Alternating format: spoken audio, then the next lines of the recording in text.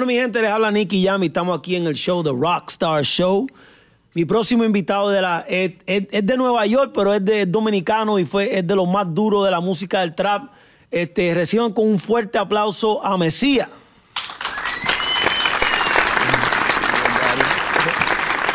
Mesías, ¿cómo tú estás, papi? Me estoy bien.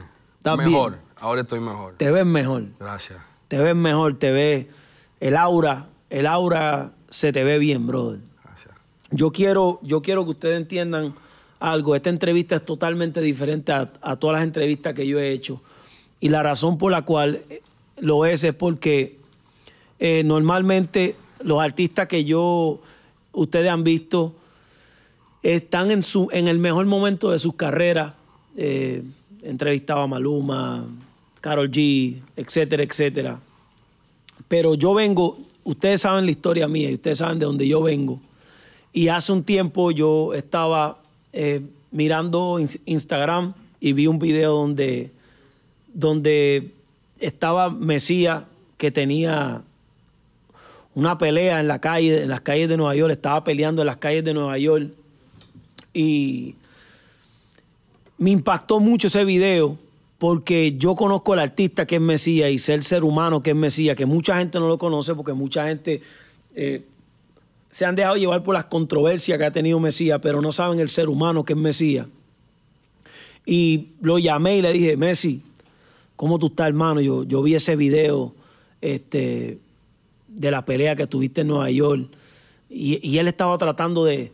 Tú me estabas tratando de explicarme, no, Nicky, pero ese video no es el que es. O sea, hay otros más videos. Yo te dije, hay no. Otra historia, hay otra. Sí, hay otra historia. Te dije, no, Messi, yo quiero saber cómo tú estás. A mí no me importa la pelea, a mí no me importa quién ganó, quién no ganó, o quién dio más puño, a quién se le partió el brazo dando puño. Yo quiero saber cómo está mi hermano Mesías. Y Mesías me dijo, Nicky, en verdad no estoy bien. ¿Sí me entiendes? Y no pasó ni media hora que le compré un boleto y me lo traje para Miami. Y le dije, hermano, yo quiero que tú estés aquí con nosotros y yo creo que a ti te hace falta tener buena energía al lado y gente buena al lado que esté haciendo cosas positivas para que se te mete ese chip en la cabeza, porque muchas veces estamos en un hueco donde no evolucionamos, no echamos para adelante porque estamos stuck. ¿Sí me entienden? En un sitio donde no nos deja cambiar esa mentalidad negativa que tenemos. Messi, empezaste a pegar durísimo en las calles, en todas las redes sociales. Empezaste con un movimiento grandísimo de la música del trap. Y también reggaetón, porque también hiciste temas de reggaetón, me incluyo porque yo hice muchos temas, yo hice colaboraciones contigo también. Pero de momento se desaparece Mesías de las redes sociales. Par de controversia, te vi en una controversia con Arcángel. Te vi en una controversia de algo de Ozuna. Yo quiero que tú me digas a mí, ¿tú sientes que la fama que cogiste en ese tiempo, la fama, el dinero a tan corta edad, de pronto te cambió el chip de la cabeza y te puso a tomar decisiones que no eran las mejores? 100.000%. Algo que lo admito, algo que he pedido disculpas, algo que he aceptado, porque el error mío más grande era que yo siempre apuntaba el dedo, que si pasó esto, porque que si el manejo que yo tenía, y tuve que admitir todos los errores que yo hice, a la gente que le fallé, a la gente que yo tenía un aire, que si yo era Mesías, que si yo había pegado el trap. Definitivamente que yo sí siento que la fama se me subió a la cabeza. Y cometí muchos errores también, le hablé mal a muchas personas, hice muchas cosas que me arrepiento y a veces digo que quisiera volver atrás y no hacerla, pero también pienso que por eso soy el hombre que soy hoy en día, soy el artista que soy hoy en día, soy la persona que quiero ser, quiero seguir siendo, porque pasé toda esa cosa, tuve todos esos trompiezos en la vida que me enseñaron y quiero seguir tratando de ser el mejor que soy. Yo vi cuando tú dijiste las palabras que dijiste. Normalmente este programa no es de ese amarillismo ni de esos chismes ni nada, pero me gusta...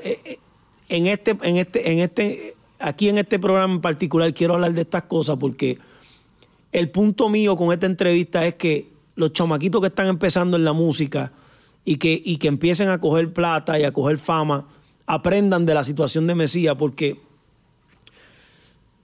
yo sé claramente lo que puede pasar cuando tienes un corillito al lado que no es el mejor, tienes gente al lado que de pronto no te están dando los mejores consejos, empiezas a coger plata, empiezas a coger dinero, te sientes intocable, sientes que nada malo puede pasarte y empiezas, con una corta edad, empiezas a tomar decisiones que no tienes que tomar. Cuando yo vi el video tuyo en las redes sociales hablando lo que estaba hablando Arcángel, yo claramente dije, ese movimiento no... Si hay un manejo detrás de Mesías ahí, el manejo no está haciendo un buen trabajo porque Arcángel es una de las piezas clave y leyenda de este género. Y Mesías todavía yo no lo creo que está en un nivel para poder hablarle a Arcángel de la manera que le estaba hablando. Y aparte de eso no es muy inteligente. Muchas veces la gente dice, no, porque es que te metes con un artista y ese artista te apaga tu carrera. No, hermano, tú te estás apagando tu carrera tú mismo porque que quede claro que ellos no tienen que apretar un botón o hacer una llamada para dañar tu carrera. Simplemente que como ellos tienen éxito, mucha gente que quieren parte de ese artista no van a querer tener parte contigo. Para no quieren dañar la relación con ese artista. No quieren dañar la relación. Entonces tú mismo te estás cerrando las puertas. Que me pasó muchísimas. Hubieron contratos, hubieron fiestas que se me cancelaron porque no querían que Arcángel se sintiera incómodo, Ozuna se sintiera incómodo con Mesías. Claro. Ya yo sé lo que es eso. Me pasó muchísimas veces. Claro, porque es que es una situación donde tú mismo estás poniendo en una situación incómoda. Al promotor. Al promotor, a la gente. ¿Sí me entiendes? Y de pronto al artista ni le importa. A lo mejor el artista está en su casa y él dice, Lacho, olvídate de eso. A mí no me... Arcángel a lo mejor ni está metido para eso. ¿Sí me entiendes? Como puede ser que esté molesto porque estés diciendo algo que el pana no le guste. Pero nunca ha sido inteligente. Tú siendo un artista de un nivel, meterte y hablar y quemar a un artista que está a otro nivel. A menos que, no sé, tú pegues 2 temas mundiales en ese momento, donde pues ya tú flipeas la cosa para tu lado, que obviamente no fue tu situación en ese momento. Pero cuando yo me senté a hablar contigo, Messi, yo dije, mira, yo quiero que la gente sepa en la situación que Messi se encuentra y en la situación que Messi ahora mismo está y con la mentalidad que él está ahora. Para que ustedes sepan, mi gente, Messi en el estudio mío nosotros tenemos por ahí 4 o 5 chamacos. Está Valentino, que es mi hermano, está Saga, que es el está Saga, que es el productor, tengo a Lari, tengo a Juanfer. Y una de las personas que más felicidad nos trae es este servidor que está aquí, porque la energía que él tiene es increíble y él siempre está vacilando y siempre está contento, aún en la situación que él está, que no está en la mejor situación económica de su carrera, no está en la mejor situación, el aura no está en su mejor momento. No, yo no estaba en la mejor situación en todo el aspecto de la palabra espiritual. Podemos hablar gráficamente de la situación tuya. Todo, vamos a tirar cuando tú estabas en Nueva York, tú me dijiste a mí que yo te pregunté cómo tú estabas, tú me dijiste a mí. Y no te quería decir, porque eso es algo que yo tengo. Este hombre me preguntó a mí 3 veces, Messi, ¿tú estás bien? Y la primera vez como que lo quería esquivar, la segunda vez me lo preguntó y la tercera vez como que ya sentía como que era Dios que te estaba poniendo en mi camino para que tú hicieras lo que estás haciendo conmigo. Y ahí fue que te comenté todo lo que estaba pasando conmigo. En ese momento que yo te llamé, ¿en qué situación tú estabas, Messi? Porque yo no lo quiero, yo quiero que tú me lo digas, yo quiero que tú se lo digas a la gente. Bueno, mi gente, yo he estado pasando, primero que nada, si me ven aquí, quiero decir otra cosa, si me ven aquí con esta toallita, yo tengo una condición que se llama hiperhidrosis, que no mucha gente sabe de eso. Es una condición donde me sudan muchísimo las manos, donde a veces sí tengo ansiedad, a veces se empeora y a veces me tengo que inyectar Botox, que duele muchísimo. Esta vez no me lo pude inyectar, aguanten conmigo, por favor. No, tranquilo, papi, olvídate de eso. Bueno, la situación en la que yo estaba, Nicky, era algo que yo nunca, obviamente en los últimos 2 años he estado pasando muchos problemas, he tenido que estar he cogido hasta prestado para poder pagar mi renta, pero en esta cuarentena me tocó muy malo y yo me estaba quedando en la casa de mi hermana, en un mueble. Duré 3 meses en la casa de mi hermana hasta que ya estaba viendo como un poquito la luz, ya estaba viendo que si me iba a mudar, si iba a mudarme en un estudio, un hombre que vivía en un apartamento de 2 habitaciones, en el agua, y tuve que comenzar a buscar un estudio porque ya sentía que estando donde la hermana mía, después estaba viviendo en un hotel. Pero ¿cómo llegaste a esa situación? Porque tú estabas haciendo tu dinero, haciendo show, tú hacías fiestas. Sí, hasta el mismo Alfa me dijo a mí, Nicky, él en la República Dominicana estaba haciendo fiesta. Yo tenía que abrirle a él. Oh, no, él era el que cerraba la fiesta en la República Dominicana. Generé mucho dinero, pero, como te digo, no fue hasta que mi hermana no entró a trabajar conmigo que yo supe lo que era tener una cuenta de banco. Yo sí duré 3 años haciendo mucho dinero en efectivo, que como mismo lo hacía, lo mismo lo gastaba. Salía de mi casa con miles de dólares, mujeres, viajes, un sinnúmero de cosas que ahora no te puedo decir que yo tengo una tarea de que me duele. Muchas cosas que pienso que gasté tanto dinero que dejé de hacer cosas que ahora mismo, si yo hubiera hecho esa cosa, hubiera estado bien, que si tarea de tierra en República Dominicana, si apartamento. Yo pensaba como la mentalidad de un americano. Yo nací en República Dominicana, pero toda mi vida vengo radicando en la ciudad de Nueva York. Y en vez de pensar como como pensaba mi papá, mis tíos, que, ok, estamos aquí, pero vamos a mandar todo para allá, un día Dios no lo quiera, we're set in the Dominican Republic. Yo nunca tuve esa mentalidad. Y, como te iba a decir, le hice mal a mucha gente me dieron la espalda. Yo era muy arrogante en un momento donde cuando necesitaba la ayuda, por eso que yo he aprendido que hay veces que aparte del dinero, aparte de la fama, es las amistades que las que tú haces, una persona que tú puedes llamar. Yo no sentía que no tenía amigos, no tenía nadie en la música que yo pudiera llamar en un momento donde nadie me estaba dando la ayuda que yo sentía que necesitaba. La música que yo estaba sacando, it wasn't clicking with the fans. No estaba conectando, la música no estaba conectando con el público. No estaba conectando y creo que yo estaba como, era en un aura tan negativo, una frustración que yo tenía, yo estaba quillado de todo. Estabas como aburrido con la vida. Aburrido de la vida. No te importaba a nadie, estaba rebelde. Yo no puedo contar los celulares que yo he estrellado. Una vez yo despegué una televisión de la pared de mi casa. Literalmente, eso es algo que yo se lo cuento a los panas míos, gente que cogen pique. Sí. Porque yo de chamaquito siempre he tenido un problema con el anger management. No, a mí me contó Juanfer, el guardaespaldas mío, que en el carro, cuando alguien te cortaba... te cortaba en el carro, tú y te molestaba, y que Juanfer le tocaba decirte, papi, cálmate, relájate, tú sabes, coge las cosas más con calma. Incluso me contó también que hace poco se fue contigo en el carro y que alguien te hizo algo y tú no te importó, lo cogiste bien, que estás mejorando. Nicky, lo mejor que me ha pasado, lo mejor que tú hiciste fue traerme aquí a Miami. Eso era algo que yo soñaba, siempre quería salir amo la ciudad de Nueva York, es la ciudad, pero siento que mi gente no eran la gente que necesitaba en el momento para tener la paz que yo necesitaba. ¿Por qué? Porque al yo ser tanto de esa ciudad, siempre me preguntan, Mesías, ¿qué pasó? Mesías está apagado. Mesías... Y a veces yo sentía como que eso, como que instead of using that for motivation, como que a veces me acababa más. Y a veces yo sentía como que le daba esta actitud y boche a fanáticos que a lo mejor, por falta de ignorancia, a lo mejor su delivery no era el que yo quería escuchar, seguro de la forma que preguntaba, pero yo lo cogía todo como una ofensa. Y estaba en un lugar en mi vida que yo quería pelear con todo el mundo, cualquiera que me...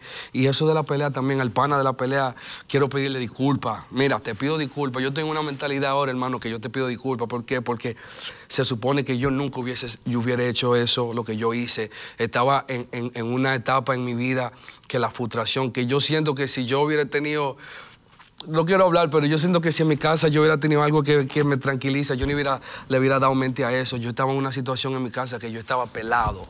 Yo literalmente cuando vi eso, yo creo que si yo hubiera estado tranquilo, si yo hubiera estado viendo televisión, pero yo literalmente estaba en una situación donde a mí me estaba llevando el diablo, y cuando yo vi que pasó eso, reaccioné de esa manera. Yo aclaro eso. La pelea que tuvo Mesías en Nueva York fue con un muchacho que dijo algo en las redes sociales. Y él dijo algo referente a más o menos lo que sí te estaba pasando. Después tengo entendido que estaba diciendo, no, que Mesías está jodido. Mesías se parece a Kevin Fred, que Mesías, un sinnúmero. Ellos le o sea, el tipo te estaba quemando. Sí, me estaba quemando. Para no entrar en detalle, él te estaba quemando y te cogió en un momento donde tú no estabas bien, no estabas estable emocionalmente, económicamente, espiritualmente en tu carrera. Y tú que tienes problemas de ser mecha corta. Ya tú sabes, tienes el temperamento pesado, te desquitaste prácticamente tu frustración de esa manera. Fuiste donde él y te entraste a golpe con él, importando quién fue el que dio más puño, quién es una estupidez, eso no es nada. En una pelea, a ti se te partió un brazo, ya ahí no vale la pelea, porque cuando un brazo se te parte, tú no pelear con un brazo es lo peor del mundo. Yo vi el video, obviamente, yo creo que con un brazo partido hiciste lo más que pudiste hacer, porque ya cuando yo con un brazo partido, yo me hubiera ido a correr, porque yo no puedo hacer nada, yo tengo un brazo nada más, y con un brazo no se puede pelear. Cuando yo vi ese video fue que yo me di cuenta y yo dije, Messi necesita familia. Y cuando hablo de familia no estoy hablando de mamá, de papá. Muchas veces mamá y papá no entienden la situación que está pasando en las calles. Y por encima de todo, si hay alguien que entiende lo que es ser famoso y no tener, soy yo. Porque yo pasé por eso y es lo peor. Porque si tú nunca has tenido, no importa. Si tú estás pelado y tú no eres famoso, no importa, porque tú eres un ser humano normal que está caminando por ahí, no importa. Pero cuando tú eres alguien que tuviste dinero y roncaste como tú roncabas, obviamente la gente te la va a montar y va a ser más difícil para ti. Pero eso no es todo. Hay un dicho que dice, si no te reíste con nadie subiendo, nadie va a llorar contigo bajando. Oye, chamaquitos que están por ahí, ustedes que están ahora mismo con la película y la chuleta y que no, papi, que yo soy el duro, que taca, y con actitudes de que yo no le copio a nadie ni le corro a nadie. Tú puedes hacerlo y puedes llegar al tope. Pero por ley de gravedad, todo lo que sube, baja. Y cuando tú bajas, si tú no le sonreíste a nadie, papito, tú no esperes que nadie llore contigo. Y eso fue lo que le pasó a Messi. Porque Messi actuó de la manera incorrecta. La misma historia de Ozuna, si no me equivoco, fue que Yampi te estaba buscando para hacer un tema con Ozuna y tú no le saliste a Yampi. Y eso fue un acto de pichadera, de prepotencia, de que pues te creía intocable. Simplemente te creía intocable, que podías hacer eso y salirte con la tuya. Lo mismo te pasó con la situación de Arcángel. Todos esos problemas y todas esas cosas, teniendo guerra por las redes sociales y todo eso. Quiero pedir disculpas también. Uso este medio para pedirle disculpas a Ozuna. Aunque yo siento que yo nunca tuve comunicación con Ozuna, nunca tuve el número de Ozuna como tal, pero sí siento que en ese momento tenía los humos en la cabeza. También le pido disculpas a Yampi. Es algo que pasa all the time, pero yo sí siento como que en esa para aquel entonces yo pensaba que si nadie hacía trap como yo era el intocable y yo era más duro, and everybody else was like, nah, everybody's trying to do trap.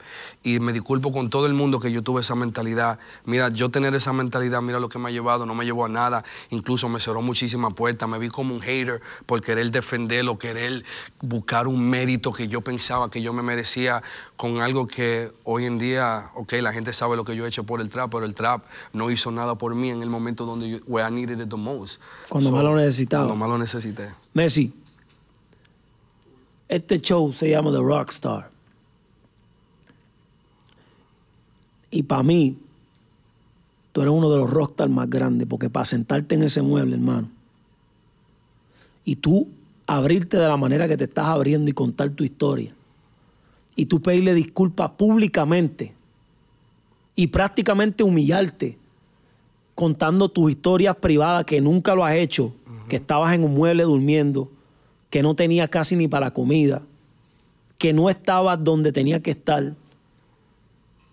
Mi hermano, mi respeto, te doy la mano aquí, aunque la tenga sudada, hermano. Water. Te doy mi respeto y un aplauso. Gracias. A este hombre. Porque todo el mundo puede frontear. Todo el mundo puede frontear, Messi. Todo el mundo puede decir lo que le dé la gana y decirle todo, pero son pocos los hombres que se sientan en un mueble frente a una cámara a abrirse de la manera que tú te estás abriendo, hermano. Y yo por eso te traje este programa, porque yo quiero que la gente conozca al Messi que yo conozco, que es tremendo ser humano. Es un tipo con mucho respeto, es un tipo que no se atreve a entrar a tu casa si tú no le das el ok. Se queda afuera en la puerta. Es un tipo que hasta para tomarse un vaso de agua te pide 15 veces permiso, que llega un momento donde ya incomoda. Pero el respeto que tú tienes, hermano, si la gente conoce ese Messi que yo conozco, hermano, la gente se vuelve loco y te ama. La gente te ama. Porque mucha gente que yo hablo por ahí, de los dominicanos específicamente, que son los más que escuchaban tu música, le digo Mesías. Me dice, claro, Mesías, Messi. El mismo Alfa fue para el estudio el otro día y me dijo, papi, ese pana es un duro. Ese pana lo que tiene es un talento grandísimo. Tú no estás en un hueco feo, hermano. Tú no estás en un hueco feo. Yo sé lo que es un hueco feo. Yo estuve metido en un hueco feo. Usted no está en vicio de droga. Usted no se mete nada feo. ¿Sí me entiende? Usted no tiene caso en la corte ni nada por el estilo que yo sepa. No vaya a ser que salga un problemita por ahí escondido, por ahí de eso. Usted no tiene... Usted está bien... Perdóname, usted está bien de salud. Usted, lo único que tiene es la sudadera de mano, esa, y el bracito que te partiste. Que ya está mejor. Que ya está mejor, sí. Y que más nunca en la vida. Nunca, no. Va a ser para pelear, porque es que no tenemos que pelear, a menos que para defendernos es diferente. Pero nosotros buscar problemas, Messi, nosotros no tenemos que buscar. Yo me arrepiento de eso, No hay que buscar problemas, lo que hay que hacer es... Mi gente, que quede claro que Messi se metió al estudio y pudo haber estado pichando pa' loco y haciendo lo que era. No, el tipo llegó a Miami a trabajar. Porque yo sabía que si él usaba el estudio de nosotros y si él jangueaba con gente que le diera cariño, el pana le iba a fluir tanta creatividad en el estudio. Y efectivamente, mi gente, yo no sé si ya tú le pusiste nombre a esa canción. O Millonario, o Si Yo Fuera Millonario. Está media larga el nombre. Millonario. Si ustedes escuchan esta canción de Messi, yo te voy a decir una cosa a ti, hermano. Este hombre rompió con una pista y una cosa totalmente diferente, porque se fue perreo, pero sin soltar el cotorreo dominicano. Me tiene hasta a mí hablando dominicano. Oye, yo soy mitad dominicano y yo puedo hacer lo que me dé la gana, y este show es mío, puedo hablar como me dé la gana. Pero, hermano, viene por ahí con música nueva. Tiene gente que lo quiere al lado. Se sentó al frente de las cámaras y le pidió disculpas a cada uno de los muchachos que siente que le faltó el respeto. Se abrió al pueblo y le habló al pueblo.